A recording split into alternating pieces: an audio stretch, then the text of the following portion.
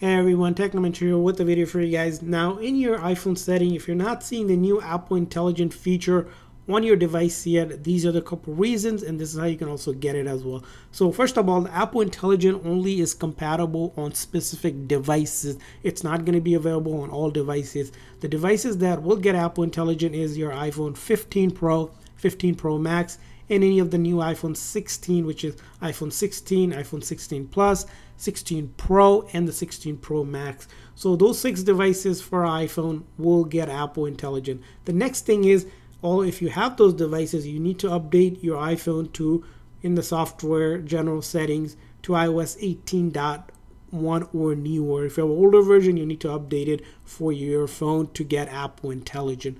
And once you do those 2 things, you have a phone that's compatible, as you mentioned, and have an iOS 18.1 or newer, you should go ahead and see Apple Intelligence available on your phone. Now, if you're still not seeing Apple Intelligence, you need to change the region that you're in. So in your settings, go to General, and then from there on, you're going to see your language and region.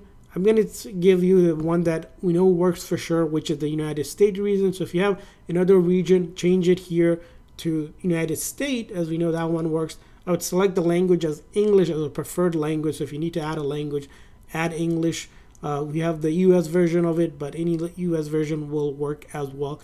And after you do those, you should see Apple Intelligence in your phone setting just like that. If you don't see it, again, all it is a requirement of a device and being on iOS 18.1 in order to get Apple Intelligence. There are some regions that don't currently have it, so even if you have a compatible device and you're not in a region where Apple Intelligence is supported, you might not see it. That's why we mentioned of changing that region as well.